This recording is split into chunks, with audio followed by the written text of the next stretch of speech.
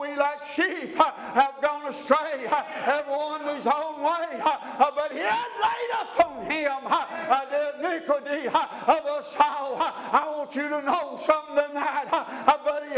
If you want relief, if you want freedom, if you want joy, if you want peace in your heart, if you want to have some to live for, I'll tell you what you do. You go to Calvary, you'll go where the blood was shed, where there was a way made to escape this awful place. We go to everything else. We look for relief in everywhere else. Friend, the Bible said no other name given, no other way. Jesus said, I am the way. That meant there wasn't more other ways, but I am the way.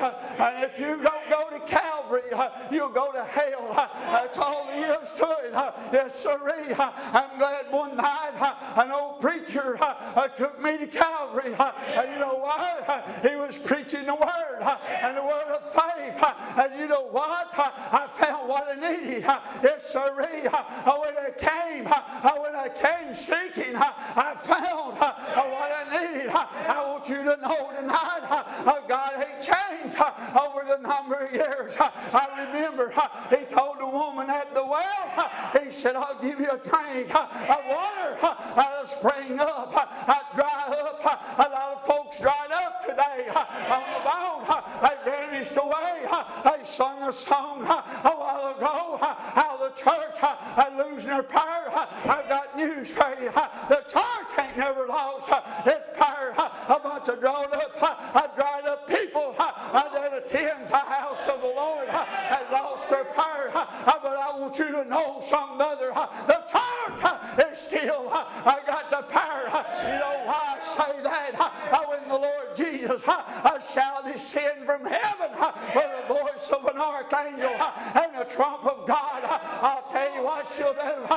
She'll fire up and she'll go upward. She still got the power the church has. What we call the visible church today, as some says is a church, buddy, it ain't everything says Lord shall enter in. You need to know that. The Bible said not the hearer of the word was justified, but the doer of the word. Not everything that says he's a Christian is a Christian. Amen. Not everything has been washed white, buddy. Amen. That makes all the difference in the world. That's what Paul was telling them here. They thought, buddy, preaching was foolishness. They thought because we get up, stomp and snort, they think it's foolishness.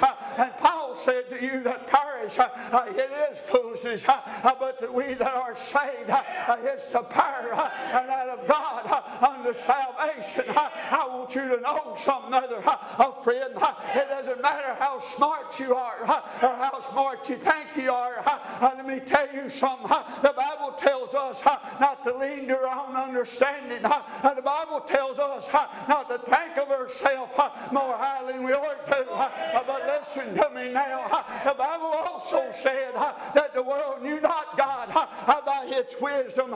Your intelligence won't bring you to God. No, sirree. But it'll take this whole word, buddy. It'll take, let me tell you something other. I'm telling you a story, not just about a babe in a manger, but telling you a story about a Savior that was tied to a whipping post, that was beat, unrecognizable, that was crowned with a crown of thorns, a robe of purple put upon him. Yes, sirree. One that was spit upon, one that was broke. Let me tell you something. Listen, but that also won't save you. No, sir. But I'll tell you what, he went a little further than that. He went to a tree, and there he hung betwixt the heavens and the earth. You know what he hung for? No, not for what he had done, but for what me and you had done. Yes, sirree. He looked down through time and saw a wretched bunch of sinners lost and on their way to hell. But I'm glad one day, buddy, he went to that old tree. I'm glad The Bible said, Paul said, we're saved by grace, not by works, lest any man should boast. But it's a gift of God, you see. That's what it's all about. It ain't about how high I can jump, how loud I can squall. It ain't about that. It's about going to Calvary. That's what it's all about. You may be trying to find relief someplace else. Honey, it won't last but for a little while.